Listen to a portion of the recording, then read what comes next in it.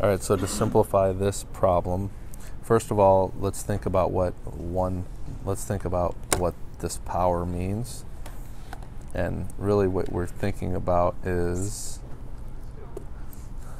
strangely, you're looking at rule number 2, and you're kind of breaking this up. You can break this up into negative 125 to the 1/3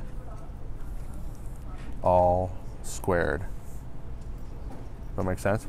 So you got to do them one at a time, unless you have a calculator, but we want to do this without a calculator. So what's negative 125 to the 1/3 power?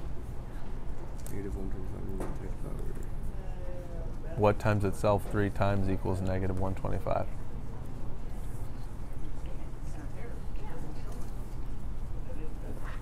Negative 5.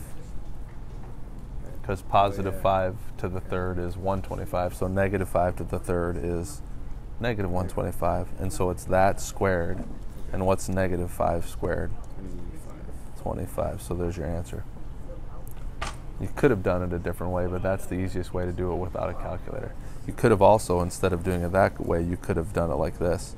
Negative 125 squared to the 1/3 power.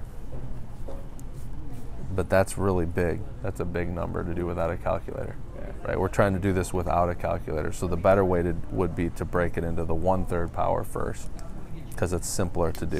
And then multiply by 2. And then square it. Square it by 2. Square it.